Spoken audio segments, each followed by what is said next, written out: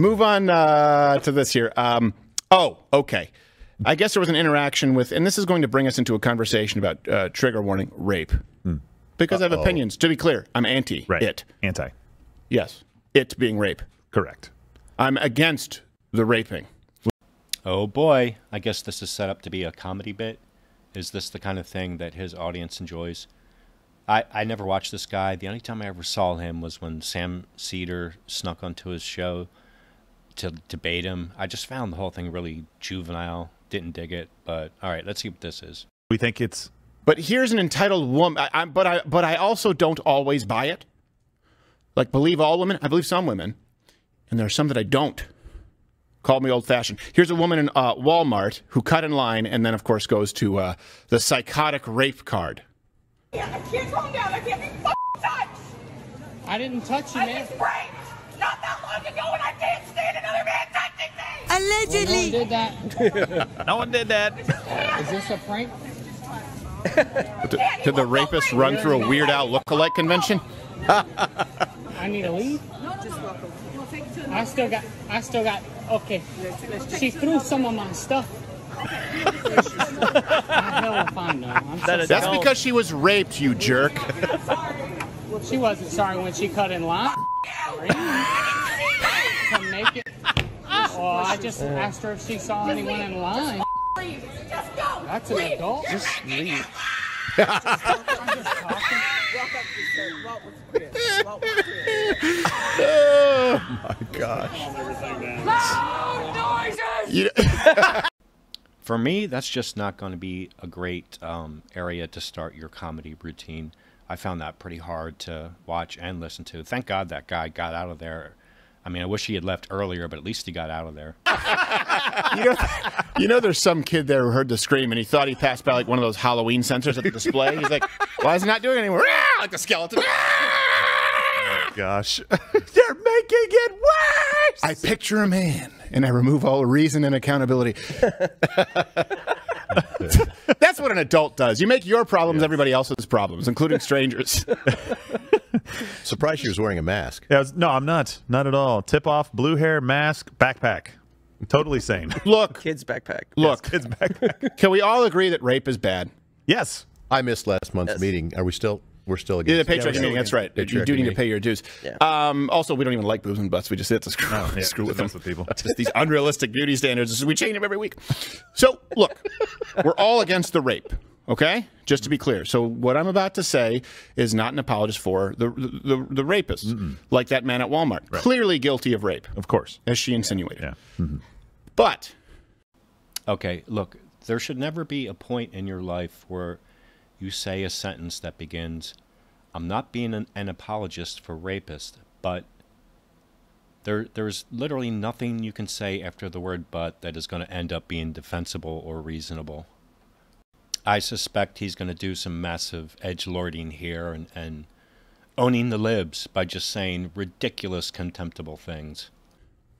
Understanding that rape is primarily a crime of, I don't know, you're going to say it's a crime of power. Okay, I get it, whatever. It's primarily a crime of wanting to have sex with someone who doesn't want to have sex with you, and so you have sex with them anyway. Wouldn't it stand to reason that the victims of rape would usually, not always, generally be those who are most desirable sexually, considering the crime? Maybe like the 5s to 10s. I mean, like you don't carjack a 98 Oldsmobile. What can you say? There couldn't be a worse take. There will be nothing after this that's defensible. This is, this is the MAGA crowd. This is hilarious to them, and, this is hardcore owning the libs. Reminds me of, Donald Trump's stance with, what's her name, E. Jean Carroll, a legal situation which continues to this day. He basically said, she's not hot enough for me to rape. Let me find the original quote. It was, he said that she's not my type, and I'll say it with great respect. Number one, she's not my type. In other words, there's no way she's hot enough for him to rape. Let me bring up this quote. Trump said of the Bill Clinton affair with Monica Lewinsky that he once called Jones a loser and said, of the Lewinsky scandal that people would have been more forgiving if Clinton had slept with a really beautiful woman of sophistication. And what he said about Hillary Clinton running for office was, if Hillary Clinton can't satisfy her husband, what makes her think she can satisfy America? This is the MAGA fuckability quotient, that this is the worth of a woman, is how hot she is. And if she's hot enough, she deserves to get raped. And our good buddy Jordan Peterson on the value of women, in response to a larger woman posing for the swimsuit edition, sorry, not beautiful, and no amount of authoritarian tolerance is going to change that. Aside from that, just not, it literally doesn't make any sense. Authoritarian tolerance?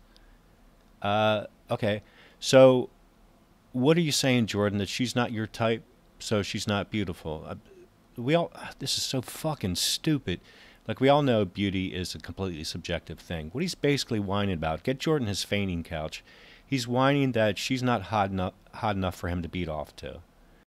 What's hilarious is after Jordan got a massive backlash on Twitter for just such a misogynistic, just idiotic thing to type, he's like, well, I'm just not going to be on Twitter anymore. I'm going to quit Twitter now, because he couldn't take it. You know, his opinion is of value. Everybody else's is just garbage. No. And it's always ladies like that who are claiming they're raped. I've searched, and I could be wrong about this. There are many, right? How many times have I been to a change my mind? It's always a blue-haired, would-be lesbian feminist who claim they're raped. As far as I know, not one Victoria's Secret model has been raped. And they have wings. Not one. Okay, so if we're keeping track so far, a person they've labeled a blue-hair lesbian feminist is not rape-worthy. Women that they subjectively would score a 5 to a 10 or Victoria's Secret models, those are rape-worthy. What are the odds? Maybe they were going to be Victoria's Secret model, and then... That's exactly it. And then the blue hair. Until someone lightly brushed their arm at Walmart. Yeah. And they gained 300 pounds because of it? Yep. Yes. Right. It's always a rape that's completely unverifiable. Right. Yeah. And it's always used, for example, to justify cutting in line. Right.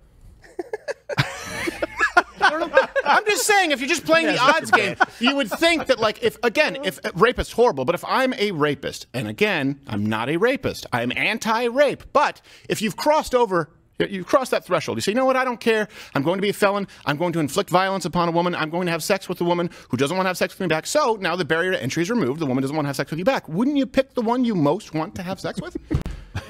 It stands to reason. You'd think there'd be like, they'd like monitor someone like a Kate Upton, find out when her laundry day is, jump in the hamper, and instead, apparently they're in the express. All right, the revised list of women worthy of rape are 5 to 10s, Kate Upton, and Victoria's Secret models. Laying at Walmart looking for blue-haired or Weird Al lookalikes. Or Lena Dunham. Yes. That kind. Well, that's also regretful sex. There's a difference between rape and regretful sex. Like Lena Dunham said, I regretted this. And there's a difference between rape and sexual assault. Yeah.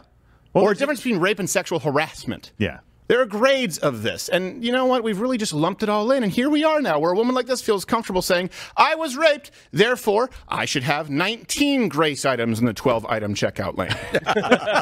Nope. I've never heard rape used as like you said, an excuse for cutting in line. It seems like you kind of went a little farther. Maybe I have. I'm in a hurry or something like that. Oh, I've heard it. But it happened to me. No. It happened to Yes, it happened to How? me. At the Piggly Wiggly. I was like, hey, you have 19 items in the checkout lane. And she said, rape, what are you going to do? I was like, well, what are you going to do? She gets a pass for all those trans fats in her basket. What do rape victims do with self-checkout? That's what this was. This was self-checkout, and she cut it that. All right.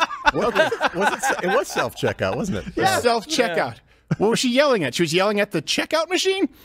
No, she was yelling at the guy who was mad that she couldn't line. My point is this. If I have to bet my bottom dollar, she probably wasn't. Look, it's just gross. This guy, he seemed to go out of his way twice to redefine rape as having sex with somebody who doesn't want to have sex with you. He did that twice. Also, I don't think, personally, I would never take it upon myself to try to discern if a alleged rape was real or not. What's the end game to that? What are you hoping to get from that? Is there a scorecard at the end where you win?